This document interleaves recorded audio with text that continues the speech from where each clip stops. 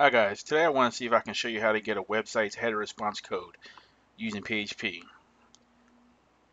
In today's example, I'm going to be using tmz.com. It's a celebrity news website.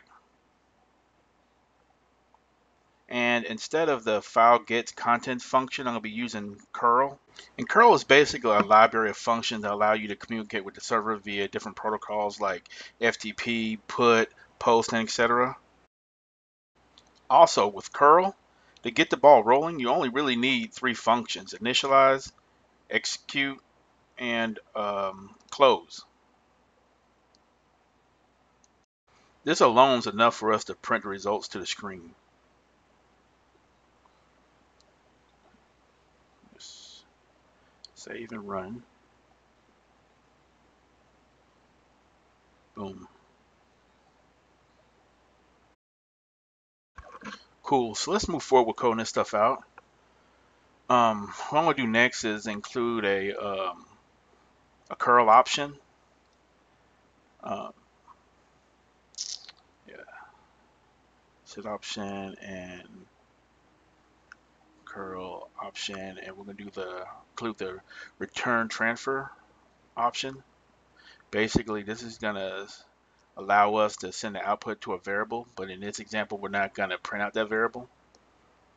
Okay. And to get the transfer data, we're actually going to use the curl get info function, but we're going to send this data to a variable. Okay. Right. And we're going to print this out.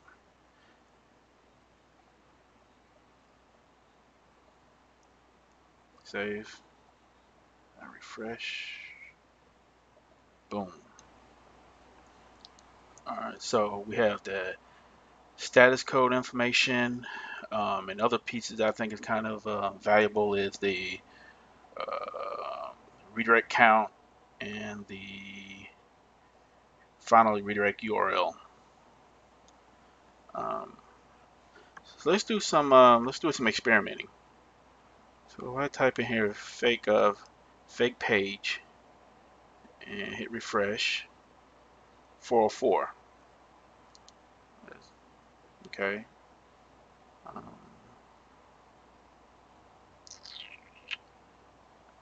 let's try another. What if I type in 404, save, and then refresh?